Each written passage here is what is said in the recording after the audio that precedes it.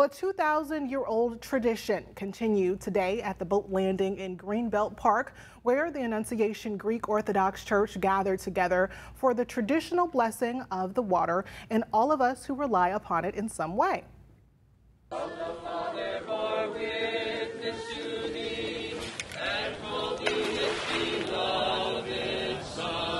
The Orthodox Church celebrates the Feast of Epiphany or Theophany on January 6th every year, and it commemorates Jesus' baptism in the Jordan River. The nature of the waters is sanctified.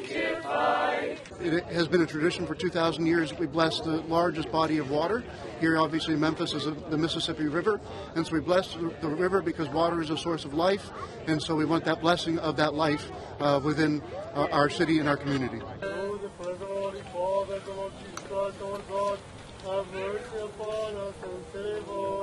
We kind of lose the significance of the water because we can take it for granted, but for centuries and centuries water was life, and so blessing that water was necessary. It wasn't just for the drinking but for the crops and other things, so having a blessing of that water is important.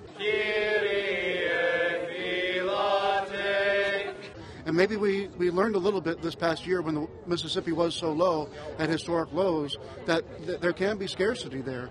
So we want the blessing from God on that water.